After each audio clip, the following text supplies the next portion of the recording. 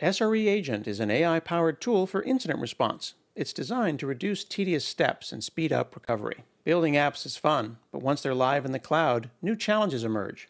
We'll start with this common scenario. I'm on call for this app. It's called Octopets. It's like Airbnb, but for pets. It's a full-stack application with a front-end, back-end APIs, and data. A PagerDuty alert fires late at night. My site's listings page is returning errors. Maybe the API is not working. Typically, I'll have a runbook of mitigations to bring the app back up and running, like restarting the app, scaling out a container, or rolling back to a previously working deployment. We can see that our API is down with 500 errors. And my runbook is coming along with the incident. Now I'm going to use SRE Agent to handle this incident automatically without having to wake up at 2 a.m. while following the same mitigation actions I would have taken on my own. I can see that the PagerDuty alert fired, and SRE Agent has acknowledged the incident on my behalf because I configured it that way. And now it's executing my runbook instructions. It looks at the error metrics and shows 500 errors. Next, it'll look for correlations between the 500 errors and other activities in the logs. It's even generating charts, and based on its analysis, it looks like it's going to roll back to the previous working image.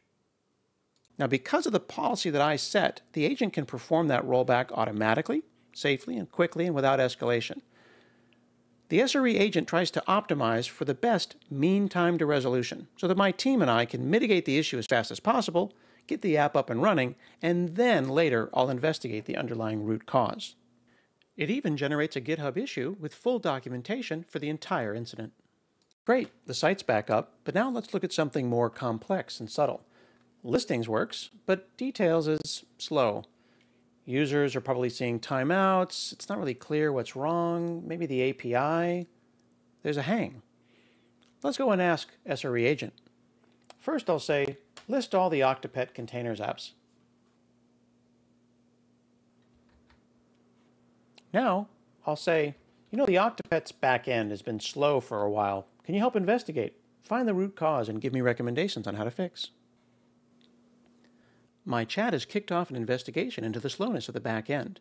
It's analyzing CPU, memory, and the request metrics for the last 30 minutes. Hang on, in the middle of my chat, a PagerDuty incident was reported with the same issue. SRE Agent is actually visualizing the errors in my back end. You can see that it's created a correlating chart showing deployments against the error count. And it automatically found the out-of-memory exception errors. Turns out I've got a function called a really expensive operation that was causing errors, and it actually scaled out the app to mitigate the memory issue. It's filed a GitHub issue with all the detail. The resource group, the subscription, the time the incident happened, and even a stack trace with the root cause. I'm in control, 100% hands-on, using the agent's analysis as guidance, or let the agent make some decisions for me following my runbook. That's SRE Agent. AI-powered incident response management built into Azure.